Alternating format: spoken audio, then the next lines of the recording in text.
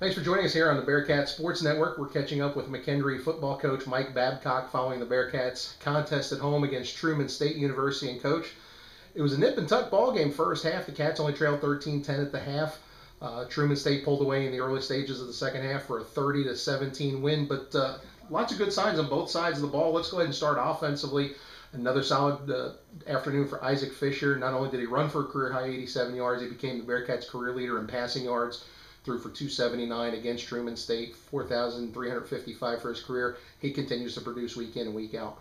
I've been impressed with our offense the last couple of weeks. They've started to gel a little bit, and Isaac Fisher taking the reins. I think he's had a good couple games, especially this last game.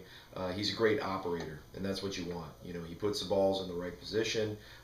He can make plays, especially with his feet when he needs to, and he definitely does some good things.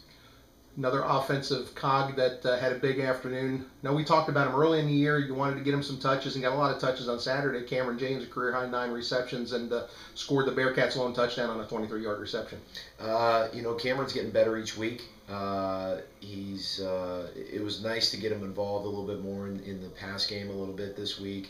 And he ended up coming up and making some plays. So it was really nice to get him his first reception touchdown of the season, and nice to kind of get it going a little bit and get some momentum in our favor.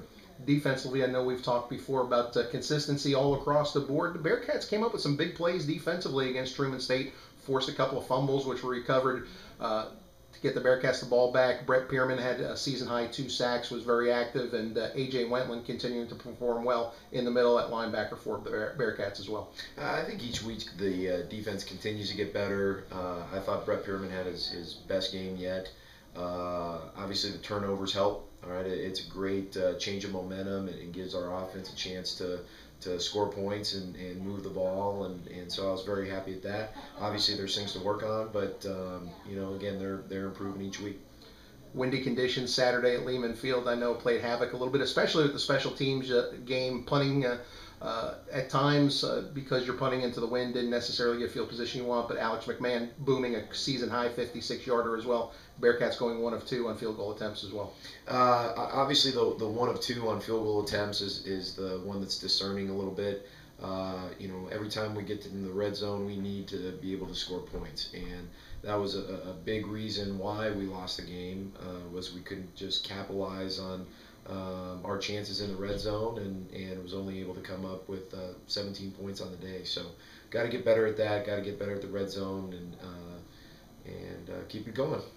Bearcats hit the road for 2 straight now in GLVC play, beginning with Saturday night's contest at the University of Indianapolis. The 2-time defending GLVC champions, a team coached by Bob Bartolomeo, usually fundamentally sound. They're off to a 4-1 start this season, 2-0 in conference, and expecting more of the same from what we've seen in the past.